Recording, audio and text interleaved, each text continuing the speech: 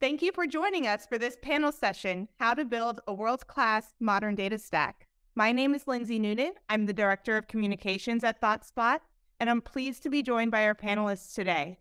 Laura Travers, Senior Business Partner of Data and Insights at Afterpay. Marc Labelle, Global Director of Analytics at Ecolab. And Elisa Morariu, Data Analytics Manager at OrderPay. Thank you for joining us today, everyone. As we know, the right stack is crucial to the success of an organization, and building a data stack, let alone perfecting one, is no easy task. In this session today, we're going to be discussing how to build a best-of-breed stack and cater it to your organization's needs. So let's get started. I'd love to kick off with just a round of introductions. So Elisa, why don't you start us off? Please tell us a little bit about yourself, your role, and what does a modern data stack mean to you? Hi, everyone. Pleasure to be part of this panel. OrderPay is the most comprehensive order and pay solution on the market. We offer click and collect, order now, pay later, pay and go. And we work with a large portfolio of venues, such as restaurants, pubs and bars, sports venues, universities, hotels, and in terms of data, we have a very small data team here at OrderPay. So together with my manager, we look after everything related to data, from data integration, BI, analysis, reporting, data modeling. Many hats. Laura, how about yourself? Hi there, thanks for having me. So I'm Laura and I work in Insights for Afterpay. Afterpay is an Australian fintech company and we offer a buy now, pay later service to consumers. And we've now launched in the US and Europe as well. So we're becoming a global company. We allow customers to purchase products or services from participating merchants and pay for them over 4 interest-free installments over a period of 6 weeks. As the data and insights lead within North America merchant relationships, my role is to work really closely with our strategic merchants and provide solutions and actionable insights that help them achieve their business goals. The other key focus for myself globally is democratizing data throughout the company by scaling insights resources and upskilling our external-facing teams to be able to interpret and present data. Thanks, Laura. And Marc, last but not least. Hi, Lindsay. Hello, everyone. Thank you for having me. I work for Ecolab, and Ecolab is a global company operating in over 160 countries with revenues exceeding 14 billion, and we have over 48,000 associates. At Ecolab, we partner to make the world cleaner, safer, and healthier, helping our customers succeed while protecting the people and resources that are vital to life. My global team is part of our enterprise data office, and we focus on the consumption side of our modern analytics platform, helping our business associates gain insights through reporting and analytics. And our major objective is to transform our organization and establish a data-driven culture. Thank you, Marc. Well, just to set the stage for this discussion, let's start with each of your ThoughtSpot journeys. Marc, would you like to kick us off? What initially triggered you to search for a new BI tool? And how did you find ThoughtSpot? Sure. So we migrated a lot of our disparate data marts over 25 years into an enterprise platform, right? Primarily with Snowflake. And our internal customers really wanted to go beyond the enterprise reporting and really ask the question of, why am I seeing these KPIs? Whether they were correct or incorrect, really wanted to deep dive into the transactional data. And to do that in Snowflake, obviously, as a SQL data warehouse, you needed to have SQL skills. And we really wanted to enable our business associates to interrogate the data in more of a natural language, if you want, right? So how could we enable anyone in the company to access and interrogate the data to get to answers much quicker than the traditional way, which would be to engage an IT team, develop Power BI reports and so on? How could we democratize that access and really enable people to ask questions, almost Google-like, right, onto the data and really get answers really quickly? Marc, at ThoughtSpot, we like to talk about that as the curiosity tax, getting rid of the curiosity tax, allowing anybody to be able to ask questions of your business data and to drill down and ask the next question, right? So before we go on to the next panelist, can you tell us a little bit more about how you're seeing ThoughtSpot show up within the business? What use cases have been, most popular to date? Sure. I think for us, really, there was a community of sales support finance analysts, really, right? And we had maybe 200, 300 users. But because of as you said, the tax of really working with that data, there were really only about 25 that were so-called Power BI experts. And what we really wanted to do was enable everyone throughout a different area. So our primary use case is around commercial sales, right? How do we drive growth around sales? How can we get them access to data that will really help them drive our sales growth? But then we also started seeing folks around, hey, our supply chain is like, hey, this looks really interesting. How can I get access to it? So supply chain got in the bandwagon, right? And then the other one is, at Ecolab, we're a very large company, and sometimes our processes get in the way. And how could we optimize our order to cash process? And so really enabling folks to get at the data to really determine where are the roadblocks in our order to cash process to make it seamless for our customers to do business with us. So it's starting to spread, right? We started with sales. People heard about it in supply chain jumped in, and now order to cash and jumping in. So within 3 months, we went from about 10 users to over 175 users. Wow, the groundswell effect. All right, Marc, we'll come back to you. Thank you.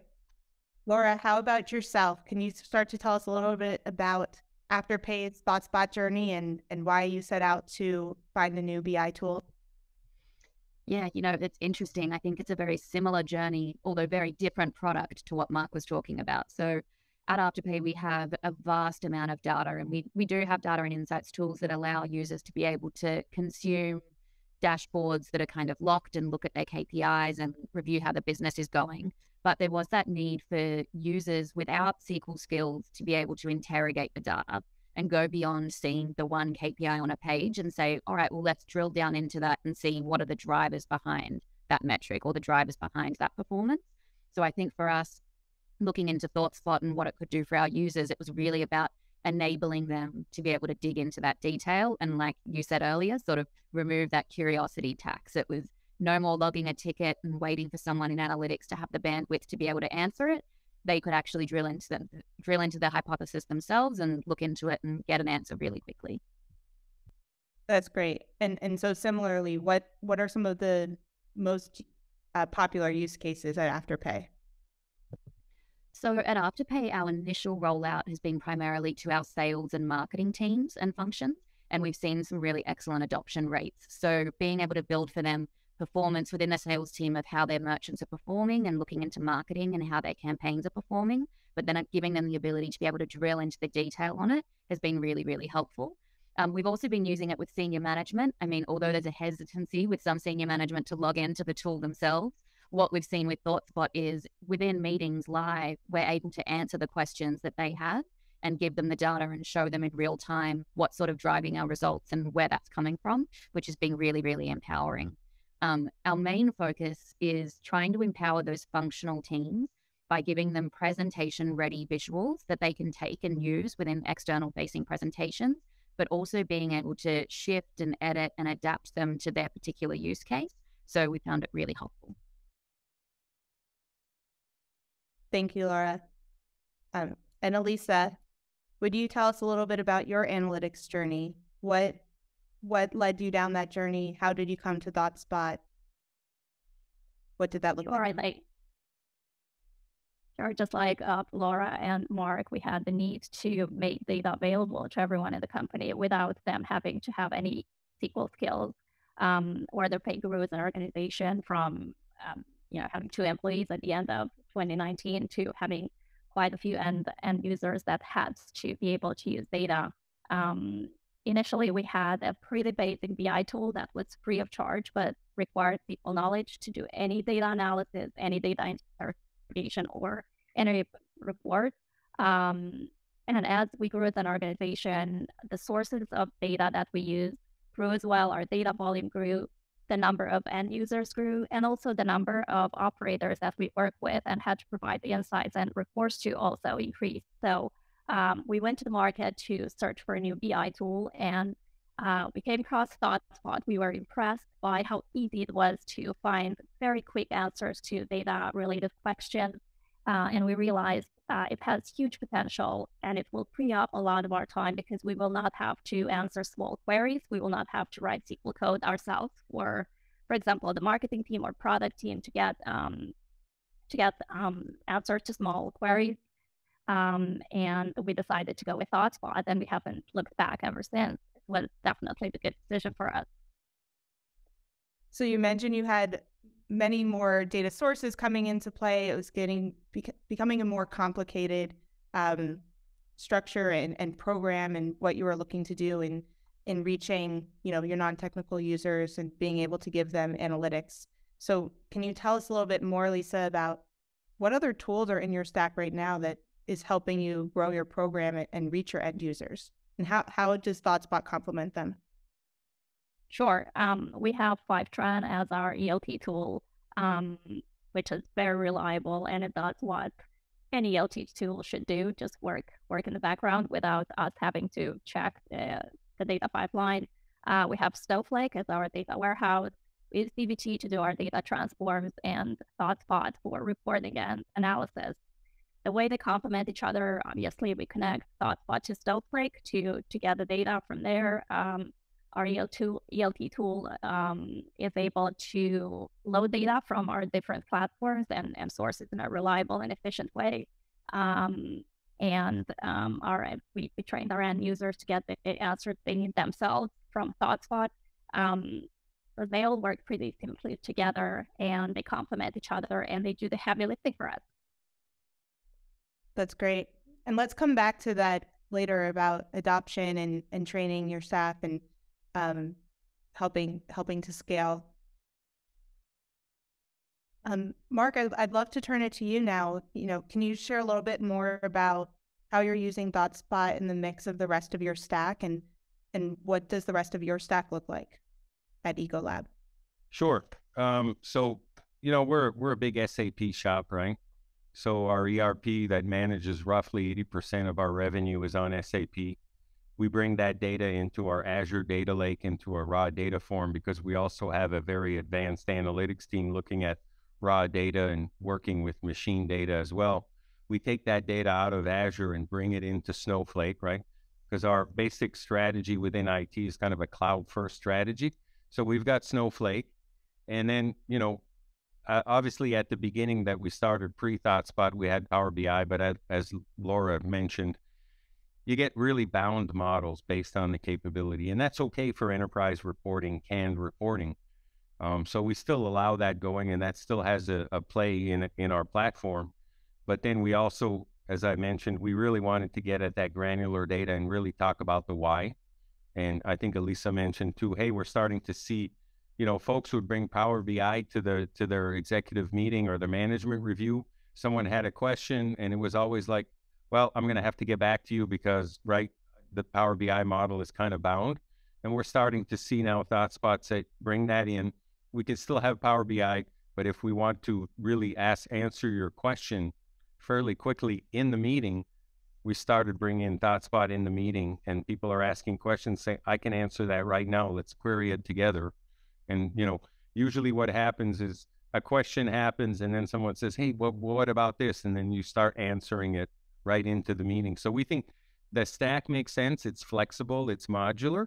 And then we've established that, hey, we're not here to replace Power BI. We're here to augment. Each tool has a different role, right? And so that's how we're looking at it at this point. The power of thought. Exactly. And so you have several tools in your stack. There's some migration happening. There's a lot of data movement happening from Azure to Snowflake. With your cloud-first strategy, how did you find deploying and implementing ThoughtSpot? How was that for your team, and how did you prepare to manage that? I think for us, it was fairly simple, right? So at the end of the day, Snowflake is a data warehouse. And if you model your data properly, right, with dimensions and facts, for us was really in ThoughtSpot, just building a semantic model, right? We used the cloud version, so we didn't have to load data into the platform. basically just connect ThoughtSpot to the Snowflake dimensions and facts. And then the beauty of it is we could just establish an enterprise worksheet and then start looking at different groups and even allowing them to take a subset and allowing them to build their own worksheets, obviously with the right training, right? But now we manage as an IT team the enterprise worksheet, and the business has the ability to build their own worksheets on top of the enterprise worksheet. So as we enable more data, we just communicate to them, hey, we've exposed more data, go ahead and connect to it if you'd like. Laura, I see you nodding along as Marc describes his journey. So did you have a similar experience at Afterpay in terms of what it was like deploying ThoughtSpot and managing that process with your team? Yeah, it's funny to me, the similarities. So we also have connected ThoughtSpot straight into Snowflake, and the way that we went about it is our data, we're very lucky. It's very structured. So we basically were able to supercharge a lot of our orders, customer, merchant data and get that into ThoughtSpot as like our master worksheet and just enable users to be querying that directly. But one of the things that resonated with me is as we've been iterating and getting more and more data into ThoughtSpot, it can literally be as quick as someone saying, oh, this table in Snowflake, are we able to see that in ThoughtSpot and slice and dice it? And then, within a couple of hours, we've got that data exposed to the users and they can be looking at it. So yeah, just a lot of similarities between Marc and my journeys, I think. Elisa, I'd like to go back to you for a moment. You've talked about the OrderPay's use of dbt and Fivetran and Snowflake, and you obviously have a robust modern stack. Why did you focus on building this best of breed stack, and how are you seeing this really maximize the business value at OrderPay? Well, for us, it was key to be able to connect to our data sources, transform data, and democratize data in a very efficient way, given the fact that we're a very small team looking after everything related to data at OrderPay. We wanted to respond to the needs of the business now, but we also wanted to have in place a data tool set that allows us to answer to the needs of the business in the future as well. So think about sources of data that we have now, but also sources of data that we will have in the future that we'll want to get data from. Our data changes constantly. We needed to be able to keep up with these changes in terms of structure as well as volume on an ongoing basis. And we also wanted to be able to answer data questions fast, or better said, to enable our end users to answer the data questions themselves without us having to hold their hand for every small query, because we simply don't have the time to do that if we are to support the business with more strategic tasks. So for us, it was key to have a stack that actually does the heavy lifting for us, is reliable, efficient, and enables us to keep up with the needs of the business as we are a growing organization. Laura, could you share a bit more about at Afterpay, the value that you're seeing out of your best of breed stack, and maybe share with us what's been your biggest win since building out your stack? So I would think in terms of the business value that we get from having a best in breed data stack, for me, it's all about sort of their buzzwords, but enablement and empowerment. So it's really making sure that the business users are empowered to be able to leverage the data that we have at our fingertips to make better data-driven decisions and drive strategy for the business. So I think that that's been the real value that having ThoughtSpot as part of our data stack has driven. Then I would also say, in terms of the biggest win, I would say it's generally the team feedback. So it's the feedback that people in the business have given us in terms of, you've saved hours of my time in having these live boards available for me to be able to present to merchants. I would have waited a week to get this answer from someone in the team, but I was able to go back to the merchant today. It's all the nice things you hear from people in the business that you are empowering and enabling. It's seeing the little small wins in each and every day. They kind of add up to the big win for me. I love that. Marc, how about at Ecolab and you and your team? What's been the big win? We got a concrete example. So supply chain has been looking at a where we deliver product on pallets, and there's partial pallets, full pallets, and we have contract obligations with our distributors. And back in the supply chain team, they were like, this is too long. We know there's money to get after, but I don't know how to get after it. And it's going to take really a long time. And we kind of sat down with them and said, hey, let's just take a look at this, right? We've got all the data you want now. And within 72 hours, we literally found a $3 million opportunity savings within supply chain. And I think a lot of it was just the fact that they were so conditioned that it's going to take forever to wrangle this data. And it was already pre-wrangled, right? And to build up on what Laura and Elisa were saying is, Elisa, sorry, there's so much wrangling of data that's going on today, right?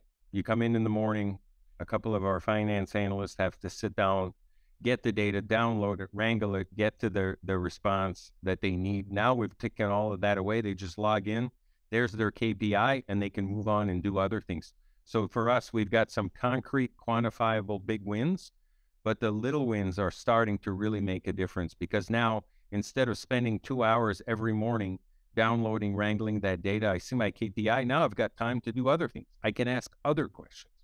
And sometimes the questions they ask may not lead to anything, but more and more questions are being asked. And if you're asking, 100 questions and 20% lead to something, that's incredible value that was not realized before. That's an incredible anecdote, Marc, that Ecolab has in understanding the real business value and business ROI from the investments that you've made in your modern data stack, and being able to connect the dots from the tech impact to the business impact is something that I think many in our field are, on that journey and looking to do. So really happy that we've been able to help you do that. And right. And we've been, we've invested literally millions of dollars in the whole platform, right? And everybody's like, great that you've invested, but what are you actually delivering to the business from value? And now we can quantify, right? So yes, we have a N number $1 million investment, but now we're actually tracing it down to, you wanted to drive sales growth, you wanted to find 10% OI reduction or increase or whatever it is, or productivity. We're now drawing those direct lines by putting this in place, getting the data to the right people. Here are the quantifiable benefits that they get, and we're tying it right to Ecolab's strategic growth strategy for the next 5 years. Well, congratulations. That's a big feat. And some of the, you said smaller wins, but this change in behavior and increase in data fluency and incremental time savings all add up to make an impact as well, right? And that's what Laura was saying is similar takeaways at Afterpay. How about at OrderPay, Elisa? What has been some of your team's biggest wins? Time back was definitely a big win for us. Not only with ThoughtSpot, but also in terms of our data pipeline. I still remember when we had to wake up every morning to check our data pipeline, which we no longer have to do. And also, we don't have to, as Marc was mentioning just now, we don't have to spend time on those small queries to support different teams in the business, because they can go into ThoughtSpot and get them themselves. And so we have time to focus on more strategic tasks. For example, we have a new source of data, focus on integrating that and model the data and load that into Snowflake so that, it's connected to ThoughtSpot and available to our users. So that has been key in addition to time, access to various data sources. We now have time to focus on those, focus on more strategic projects. But also I would say that the learning has been a two-way street, because it wasn't just us teaching our end users how to use data and ThoughtSpot, but by democratizing data and giving them access, we got to see what queries they have, what kind of questions they would like answers for. And by putting the data at their fingertips, we got to see what kind of insights they're interested in, and maybe insights that they didn't think they needed before. And so that led to us being an even more data-driven organization, and us learning from different departments as well, which you can't really quantify, that clearly, as Marc was saying earlier, but I think on the long term, it's a big win. Yeah, it definitely is. And each one of you are at the forefront of driving this data-driven change within your organizations, building the data fluency, building your teams, democratizing the data throughout the company. You're all, leading the charge here, you and your teams, and you've described some of the impacts that it's had to date. Where do you see it going, and how are you measuring it as well? Elisa, do you want to start?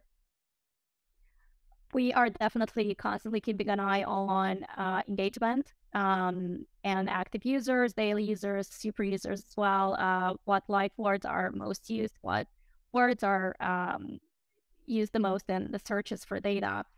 So increasing engagement and interaction with ThoughtSpot is definitely key for us.